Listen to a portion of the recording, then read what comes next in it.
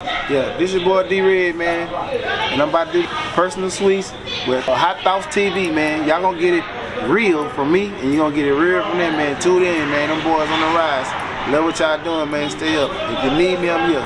Get at me on Instagram at D_Red_Botany G. Love to hear shit from y'all, you know what I'm saying? New shit coming soon. The Vault, movie, clubs, whatever you thoughts is, give me a holler. Smoke a purse so sweet with HighThoughtsTV. Y'all know what the fuck we doing, man. It's HighThoughtsTV. Niggas hot in the bitch, man. I'm smoking a purse so sweet with HighThoughtsTV.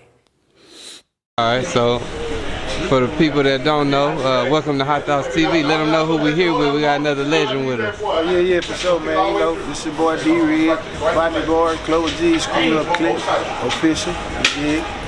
So just a little bit more about that on your side of history. Where exactly are you from? What was the community like growing up for you? I'm from the H, reside and homegrown out of CloverLand, you know what I'm saying? You know what I'm saying? The Botany block. Been there all my life. That's how I'm representing. Okay, and a little bit more about CloverLand, cause you know that's a popular section out of the city for sure. So like just for somebody that's out of the city, how would you describe CloverLand? Man, deep, you know what I'm saying? It's just started out from the neighborhood where we had a bunch of us just sitting there with pups, from Pop Warner to doing all we could do to get some money, to get in the bag, you know what I'm saying? Doing what we doing as youngsters and chasing them dreams, you know what I'm saying? For sure. So what was your experiences like with school, education? Were you into school? Was it like other things taking your time, your time at that time?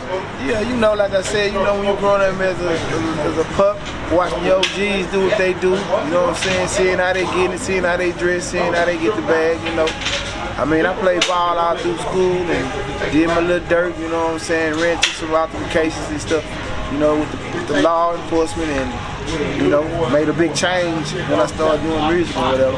So but I was like a real big propaganda hood and sports and everything I did. So I had a lot of people looking up to me for what I was doing. Okay, and for the people that don't know, let them know where we at right now exactly. All right, now we at our little spot, man. New Orleans, Dak, ready to go. Yeah. Where we at board game night right now. You know what I'm saying? Which consists on spades, pitty pat, dominoes. You know what I'm saying? Any board game you got, drunken spades, anything, quarters, whatever. No.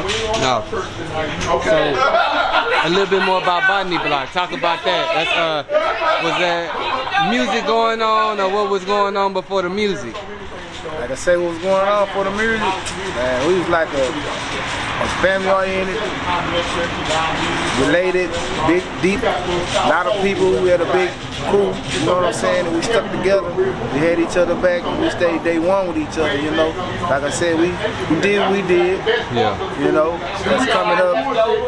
Like I say, watching our OGs do this and do this here, we wanted what they wanted, you know what I'm saying? Not to get too deep in it, but it's one of the rough neighborhoods we grew up in, and we took a lot of not doing, a lot of up doing, and then we had zero tolerance for everything that was going on. We just stuck together, you know what I'm saying? And that's how it's been then, and that's how it is now, you know what I'm saying? So, we had our ups and downs, changes, you know what I'm saying? We good and bad.